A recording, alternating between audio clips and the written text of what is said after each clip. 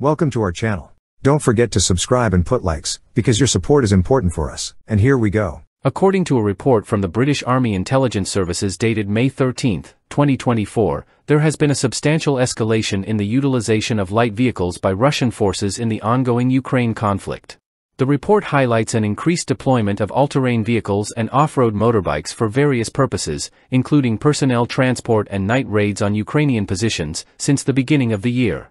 One significant aspect of this escalation is the adoption of Chinese-made Desert Cross 1000-3 all-terrain vehicles from Odes Industries by Russian forces. These vehicles, personally inspected by Russian President Vladimir Putin in November 2023, have become a critical component of Russia's tactical approach. With over 2,100 of these vehicles reportedly purchased by Russia, there is evidence of a strategic shift towards the use of mobile and flexible units.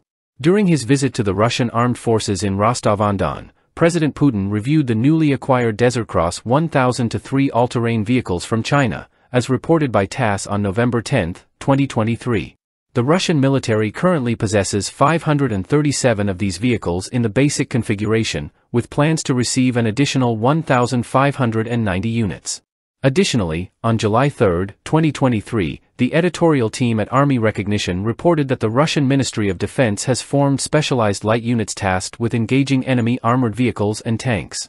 These units utilize versatile all-terrain vehicles equipped with the AT-4 Spigot anti-tank guided missile system. The tactical advantages of these all-terrain vehicles, particularly their mobility, enable swift repositioning, strategic retreats, and effective pursuits, making them essential in modern warfare.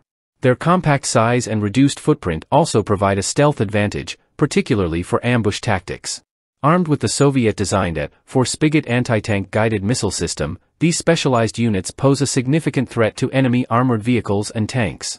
The missile's capability to adjust its trajectory mid-flight enhances its effectiveness against moving targets, ensuring its continued relevance on the battlefield. Russian tactics have adapted to extensively employ these light vehicles for reconnaissance missions against Ukrainian defenses, potentially setting the stage for subsequent artillery strikes and drone attacks. However, this strategy comes with a notable trade-off, as the increased reliance on lighter, more mobile vehicles also exposes Russian forces to counterattacks. Ukrainian forces have successfully targeted these lightly armored vehicles using their first-person view, FPV, drones, exploiting this vulnerability. The shift towards lighter vehicles represents a significant change in Russian military strategy, reflecting an adaptation to the evolving dynamics of the conflict. However, it also exposes new vulnerabilities in their operational tactics, which Ukrainian forces have effectively exploited. That's all for now. See you later.